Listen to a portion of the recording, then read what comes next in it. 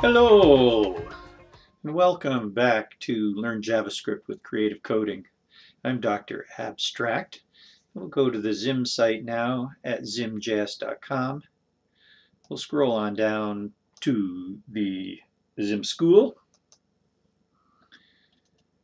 And we've done all these lessons so far, and if you've just arrived, you should take a look back at the previous lessons. We basically got through the basics. We saw conditionals and debugging, arrays and loops, abstraction, functions and events, configuration objects and animation, and then display objects. So what we're going to do now, this is very exciting, is we'll go into lesson 7 on templates and building. And we've been doing the templates all along, so that's nothing new, but we'll do one again today. And then we're going to start building. Now what we're going to build, let me show you. Down at the bottom, well, if we go back to the ZIM site, down at the bottom are the gold bars. There's a new gold bar called Intro. If we press that, there's an intro example of ZIM here, which summarizes all of the things we've been doing. And so we're going to rebuild that. Now if we click on it, here it is. And we can do it one video at a time. Isn't that cool? Does that look like fun? So we'll start off reminding us of the template, but as we go, there's other things in here that we may not have seen before or seen altogether. For instance, look at these panel colors. How do we get those? There's various animations in, so all these are animating together. There's a boundary there. There's an image which is clickable. So we're going to build this one today, but a quick look ahead. Here's components, where as we move that slider, this is a dial, as we move the dial, the slider moves and vice versa. And when we press a button, we get a color picker that allows us to change the color of the button there. We're going to see a drag along a path like that flips and goes the other way. And this path is editable. Once again, we'll see how to make that path editable or not editable, or choosing. Whoosh. And then over here, we've got a little fun thing. We drag this rectangle and erase things. Oh, but look at that. They come back. There we go. Okay, so we're going to recreate this page and talk about it each step of the way, starting with the top left corner where we're dragging a circle within a boundary. We'll also set up the general page today with the ZIM intro title and the colored panels. Okay, we go back to the ZIM site where we get the template is from ZIM code. We'll scroll down here. Now there's lots of different templates. This is the basic one right here. There's also a minimal template, which is smaller and it really only has that much ZIM in it. There's also templates here. Click in here for fitting in a window. That's what we've been using. Fitting outside a window. So in this case, ZIM will always fill the whole screen, but the proportion of width and height is kept. So sometimes content is missing. Let's take a look. So if we F11, F11 this to get out. All right, you see all of ZIM is blue, but if we squeeze, you see what's happening there? Part of ZIM now is missing because it's keeping the aspect ratio. So in other words, it's making sure that the insides of the window, one of them is touching, or all of the insides are touching, at least in some are outside. So this one's called outside, that template. That's different than the fit mode, where it only 2 of the windows, well, possibly all of them if they're perfect, will be touching. So it's kind of the reverse of that. Now this one's good for something like fireworks, where you don't really care if they go off the side, various underwater scenes sometimes. So it might make it easier. The full mode always stays, so the stage now, the size of the stage is all this. And you have to do the scaling yourself. So there's manual scaling, and you can take a look at the code in those templates. It's not all that difficult to see what's going on there. There's also a tag mode where now this is ZIM, and it's being styled with CSS to change the size of its stage. And it's sort of like a full mode, but within a certain tag that you're controlling the dimensions of. There's another tag mode right here where you give ZIM the width and the height, and then ZIM fits within. So you see how we're keeping the aspect ratio there, and this is like fit scaling where we don't have to scale it inside. ZIM scales it for us. And then finally there's an example where assets are being loaded. We're going to see an asset later in this build lesson, not in this video, but in a future one. All right, so there's also instructions here with notes and advice on which templates work for which situations.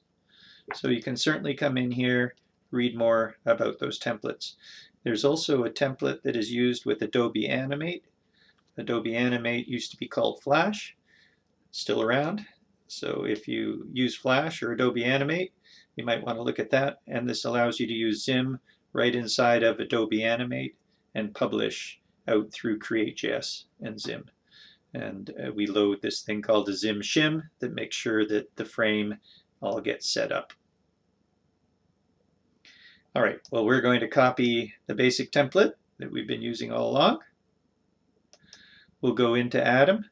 We've got a page called Lesson 07. We paste the template in. And we will call this Lesson 07 up here in the top. We're bringing in Create.js, and we're bringing in ZIM.js. So we are going to be building something, but we can also do a slight review. We're going to build in the fit mode with these dimensions. That means we can expect those dimensions. Here's the color of the stage and the color outside the stage, which is actually set by a CSS background color. We have the frame here, which is receiving all of those variables. So remember, putting things into variables doesn't necessarily do anything. It's the fact, well, these variables are constants, mind you. It's the fact that we're then passing those in to the frame that will actually create the fit mode and the width and the height and the colors. We receive an event when the frame is ready. We will call this function, that's an arrow function. And zog is a way to console.log, short form to console.log, so we'll see that in the console. We then receive the frame.stage property. We're storing it in a local constant called stage, and same with the width and the height in stage width and stage height. These potentially could change if this weren't a fit mode. With the fit mode, they won't change. But if it were a full mode, those potentially could change. So we're sort of just keeping them as lets, because lets can have their values change where constants can't. This is the template. Right now we've got a circle in there.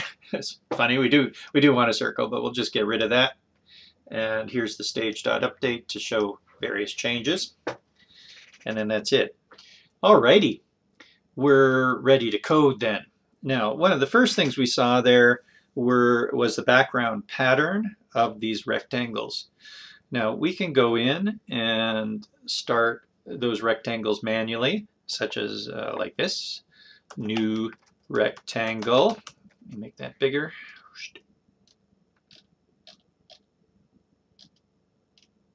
How's it? New rectangle. And we would want to give that a dimension. Now, if there's 4 of them, it would be the stage width divided by 2 by the stage height divided by 2. Ooh, math. half the stage width and half the stage height for the dimensions of the rectangle. And then we had some colors. Do you remember the colors? I don't. Let's pop on back and find that again down at the gold bars intro. There she be. Pink. Matter of fact, we'll click on it and we can have a look. So pink is the top left-hand corner. Now this is a ZIM color. It means that we don't need quotes around it. You can find those in the docs. Shall we see where that is? I'll open up a new window here. ZIM docs. And then right here are the various colors. So orange, green, pink, blue, all these colors have values. If you want to see the values, you can hit View, and there's what they're doing. We're storing the colors, and there they are. So pink is just the HTML color. That, in other words, if we copied that and put it here, it would be the same. All right, so there's a new rectangle. We need to see this, .add2. So .add2 is the simplest form of adding. It won't change in X and Y. So if it doesn't change in X and Y, the default X and Y of something is 0 and 0. Therefore, this rectangle will go in the top left corner because its registration point is in the top left corner too. So we want to now open this in a browser. Open in browser. And there we have one of the rectangles made. We could go on and make the next rectangle like so. I think the right hand side, jeez, it was green. Green, what a good memory I have. I'd fail at that Simon game, huh? Now we can't just add the green one to there because now you're going to get this, a green one over top of the pink one. You could do that. You could add it to and .mov. Move is relative movement. It's not MOVE, and we could move the stage width divided by 2. So if we move it over half the stage width, we would get the desired effect. There's the pink, and the green has now been moved over half the stage width to be there. There's also, in combination of that, we could .pose this at 0, 0, right, like that.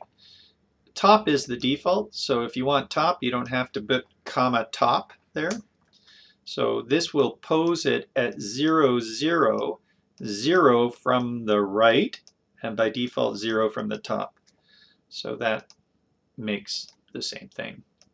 If we did want it at the bottom, bottom, like so, we could place that green one in the bottom right-hand corner or at the left-hand corner, left, like so. Or indeed, even centered. So we save this, so it'll be centered at the bottom. Centered at the bottom. Okay, this would be centered in the middle. If we're centering both horizontally and vertically, there it is centered in the middle, but for centering in the middle, we have center. And that would probably be easier, and that also centers. Remember the registration point, .reg, just to have a, .outline, I mean, .outline, just to have a general sense of that again, a bit of review as we go here on some of the basics. This has been centered, but its registration point is there. Hence, if we were to rotate it, .rot, it would rotate, some amount, 45, it would rotate about the left-hand corner, like that. But if we center the reg, that centers it and centers the registration point. There's the registration point in the center, so now it's spinning about the center or scaling about the center, etc. Okay, so a difference between center and center reg. However, we're not going to do any of this. We're going to make a tile, because a tile can tile objects quite easily without us having to worry about the position quite as much. So we'll make a new tile like that. We'll pass a rectangle in, like so. So now we're tiling a new rectangle, that is pink. We don't need to add it to the stage because we'll end up adding the tile.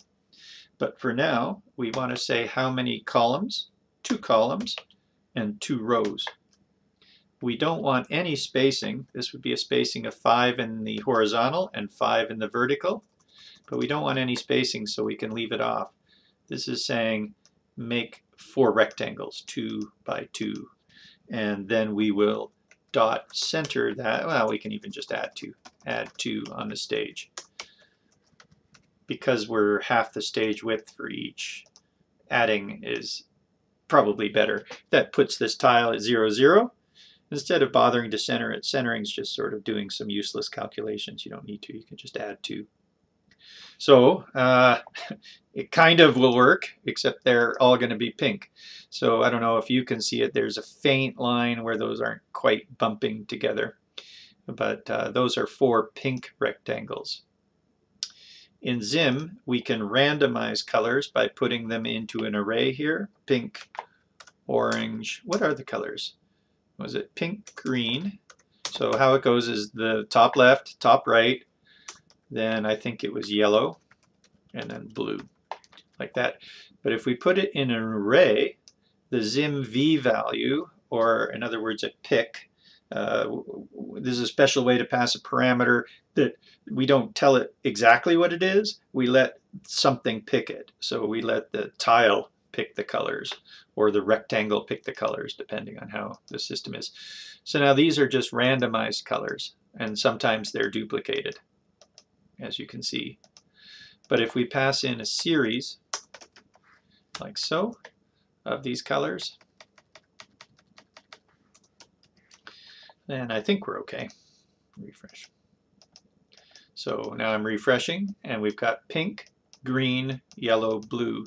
So in other words, by passing in the series, the tile says, oh, you want a series. And I just have to be a little bit careful about that.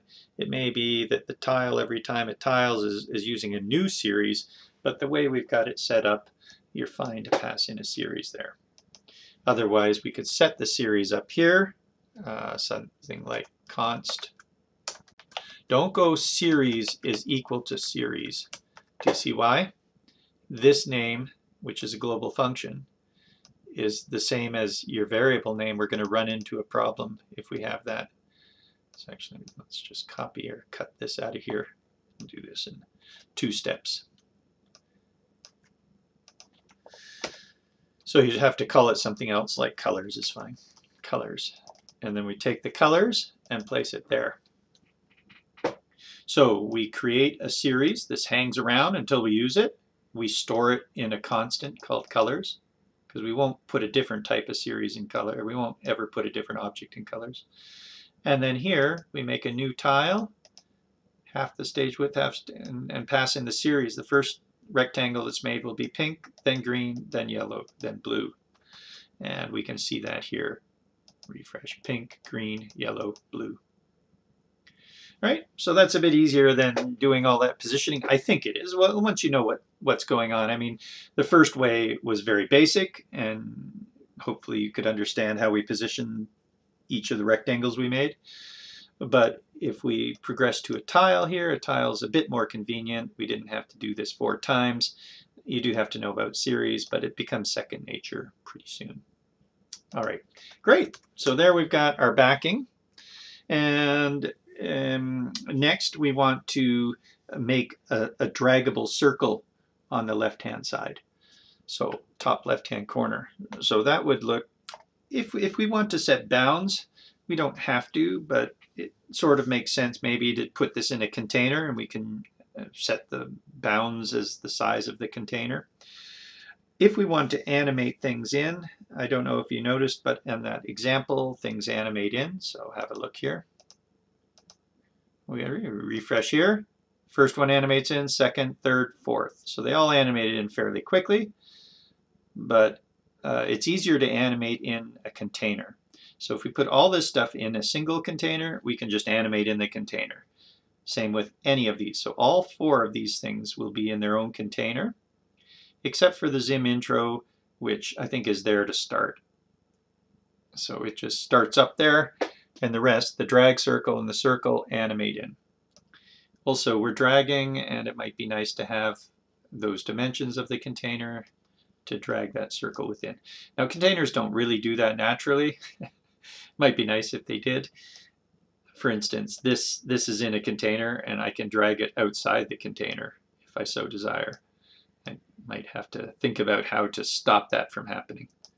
But there you go. Even though a container's there, it doesn't mean that this will naturally happen. We have to set up a boundary for that. So let's see. We'll make a container then, and we're going to have to add the stuff to the container, which means we need a reference to the container later. We can't just go ahead and say new tile. This tile is going to sit in the background. We never access it again. We don't do anything with it, so there's no point in storing it in a const. We could const backing is equal to, then it sort of tells us what it is. That's the only reason we want to do that, because we don't have to access it again. Anyway, I'm leaving that out. We come in here, we say const first is equal to a new container, like that. Now, containers are tricky because you can either give them dimensions or not. If you don't give them dimensions, then they grow, they have a dimension of whatever's inside them. But if you do give them a dimension, then they keep that dimension, unless that dimension is cleared. If you set the dimension to null, in a sense. Set bounds, it's called. Set bounds with nothing in it, then it will turn into, hey, well, whatever's in me, that's how big I'll be. But for now, we're happy setting dimensions on this. This is the stage width, comma, stage height. Now, by the way, there are two numbers in the front of those that default to 0. So this is a sort of a dual system here where you can give it a width and a height, and then it's automatically assumed it starts at 0. But you don't have to start them at 0, 0 in the corner. But that's a bit advanced. So let's just give this a stage width, stage height. And we will dot add to. All we want to do is add that to the stage in the top left corner. Now our container is all ready. We can't see our container. Nothing shows up. We can see it if we go dot outline though. So as you're building, you're welcome to dot outline any display object, and it will give you an idea of where it is.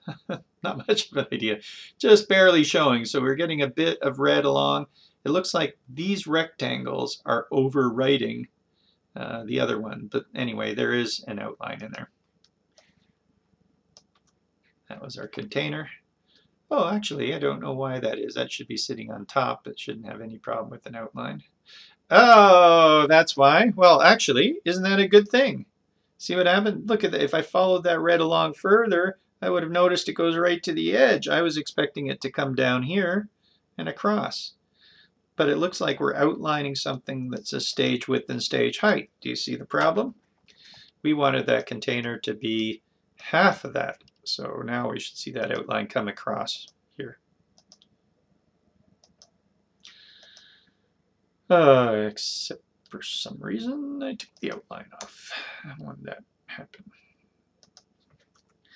Dot outline. There we go. And refresh it.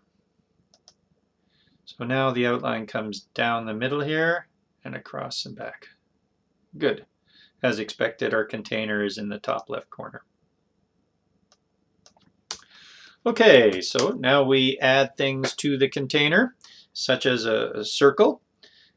I don't know if we'll need to use access the circle again. Probably not. New circle, and we're going to make it 100 and purple. And we'll dot center. Now, where are we going to center it? This would center it on the stage. Do you want to see? Refresh. Centered on the stage. But we want to center it on the first container that we made there. Center on first. So that's what these round brackets are for, with the center, to tell it what container we want to center it on. In this case, we're putting it inside of first. By default, it's the stage. So if we don't have anything, it will be the stage. But we want to put this into first, and we also want it to drag like that. Now, once again, there it is centered on first, but when it drags, it can drag outside of the container. That's no problem. It is centered on the container, but then its bounds aren't set. I think that's too big. I can't remember if we had 50, maybe it was 80 or something like that. And we don't have to recreate it all that great. That's a little small, so yeah, 80. All right, but we're dragging it anywhere. Now the first parameter of drag, you can see this if you go to the docs. So go to the docs, type in drag. The first is a boundary. Boundary. And the boundary, if you go down to the parameters, here's the parameters, default null, so usually there's no boundary. And this says a ZIM boundary object for the drag boundary. And if you want, you can type in boundary or close there, and there's the drag boundary. Hit go again, there's a gesture boundary. And here is the ZIM boundary object, which accepts an X, a Y, and a width and a height. So X and Y and width and height. Let's go make that then. We can put it right in here, new boundary, like that, and put the X and the Y and in there. But we can also do that in 2 steps. Might be easier for us to see. Const boundary is equal to a new boundary. Now, we said not to do this before when we were talking about series equals a series, but there's a difference here. Boundary equals a new boundary. This is the class boundary, has an uppercase B, so we're okay with a lowercase b. We have to give this the X and Y, 0, 0, stage width divided by 2. Actually, more specifically, I suppose it would be first dot width, first dot height. Otherwise, we're hard coding the stage width divided by 2 in 2 places. Up here when we made our first container, and down here. If we ever chose to, say, make this 3 rectangles wide, because we have more features to show, then we would have to change it here, here, and down here, and down here. But the way we've done it now, where we just say the width of the container that we're in, we only need to change it here and here. We don't have to change it here anymore because this will ask for that. So it's not a good idea to hard code numbers throughout your code. If you're referring to the same number, we would store it in a const first, or indeed get a reference some other way. This width already exists, so let's access it. Now, there we go. That's a boundary. It's not quite right, but it's close. Well, it depends on what we want. And let's put that boundary in here. Boundary. And now let's check out our dragging. We refresh here. When I pick that up, oh, okay, it does work. So I can't drag the center of the circle outside. So what's happening is the registration point is locked inside that boundary. So we need to subtract the radius from each of these edges. Excuse me. Well, the circle's down here, and we're setting the boundary before we put the drag on the circle. So again, we could put -80. We could say, hey, this will be 80. This will be 80. This will be whatever we calculate that to be.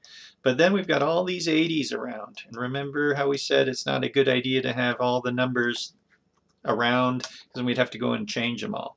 So instead we will say, well, I suppose it's a const radius r is equal to, I think 80 was too big, I'm going to make it 70. So now we can use this r for radius here and here and here. Now we need to do something with the other side too, but let's see if the left-hand side works. So now as I move this, you see how that works on the left-hand side, and it works on the top. But something strange has happened. That's because the boundary is the left and top, then the width of the boundary. So because we've moved the boundary over starting at 80 and left the width as the width of our container, you can see it goes right to the right to the outside edge there. So we're going to have to subtract 2 times the radius. Here's half the radius and another half, well, the radius and another radius. We're going to have to subtract 2 times the radius from the ends of here. So I hold down the control key and I go minus radius times 2. Minus radius times 2 gets subtracted from both those edges, or from the width and the height, and now it stays inside. Cool. So if you don't quite get that, have a watch over that again and see what we did and the explanation. And there we go. Now we just need to put in some text there, and we'll be over time, I think. So let's do that now. Some text. New label, and we'll say drag the circle. Now if we want it to be dark text, that would work out well, and we'll position this at the bottom left of our container. So that is, say, at 20, 20, left hand side at the bottom, and comma on the first container. So this will position it like so, and we'll check it out now. So there it is. It's a little dark, but we are welcome to .alp that to change the alpha to 0.5, for instance. And there it is. If that's at all too big for you, the easiest way probably is just to go .sca 0.8 or something like that. Now just watch it. You want to scale it before you position it, probably. Sometimes that matters. The alpha doesn't matter. And we refresh here, and now it's been reduced. If you want to change it to white, then you would have to go into, I think, the 4th parameter here, comma null, comma null, comma null, to get to white text. So a way that we can cheat that, in a sense, because it may be that all our labels are going to be white. I think that's the case. So if all the labels are white, watch what we can do. We can go right up top, or wherever, and say style equals, like so. And then it's a type, we're wanting to put the style on all labels, which is a type of display objects. So we go type, and here's where we can put styles on, say, all buttons, or on all labels, or on all circles, etc. So we say label. We'll have these styles right here.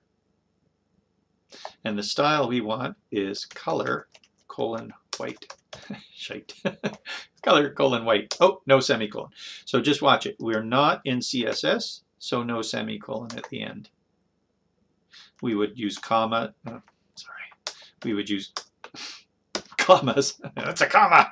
I did it. We would use commas if we wanted more styles in there. So now watch what happens. Our font color will be white. That's a little bit light for me now, so we'll bring up the alpha pair. As a matter of fact, we could set the alpha as well on the style, but some of the things that we're doing in a label will be full alpha and some won't be. Most of them will be that alpha. Do you want to do the alpha as well? Get rid of that. Come on up here, comma. We can always override. If we want a full alpha 1, we can put an alpha 1 right on the label. So alpha colon 0.8. And we refresh here. And that brings the alpha up to a 0.8. Drag the circle. Woohoo! So I think that's pretty cool, huh? Hopefully we didn't do that too quickly for you. You're welcome to see the docs about styles.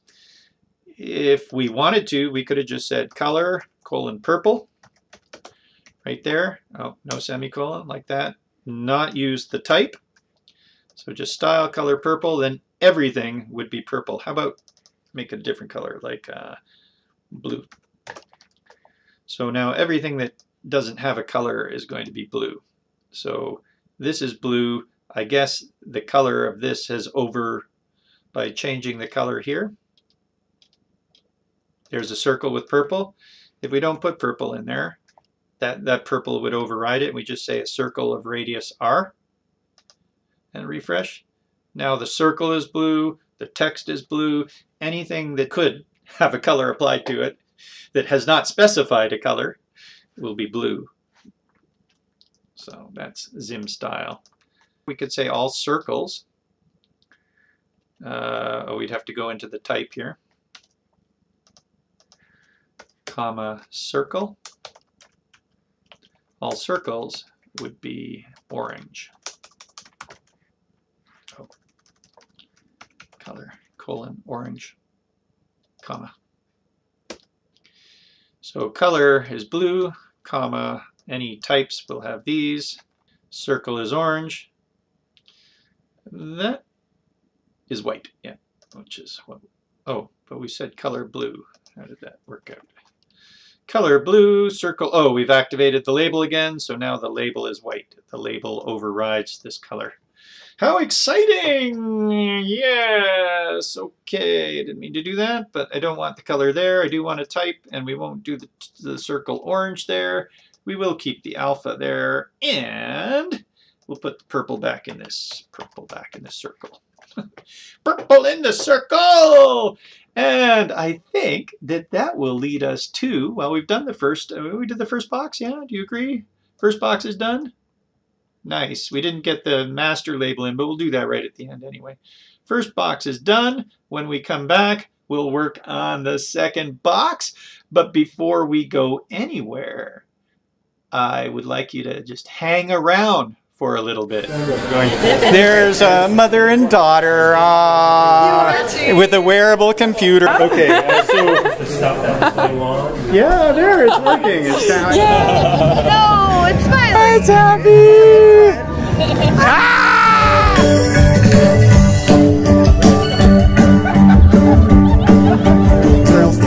Lights, good. Good. You got it. Are you checking it out? No. So it's wearable computing, and it's an app called Hangy. So there it is. Say hello to these girls. Do you remember how? Greetings. Greetings. I know how to say hi. Greetings. The robot has some glitches. Yeah. How's it going? So not too bad, huh? Hanging on it. That's a happy face right there. He's in real life and in computer. Sort of the beatnik happening. Yes, I like it, I like it. Hello! Yeah. Right, yeah. A new closing video about Hangy. Pretty cool, huh? So we'll see you the next time. This is Dr. Abstract for Learn JavaScript with Creative Coding. It's fun to be building with you. Ciao.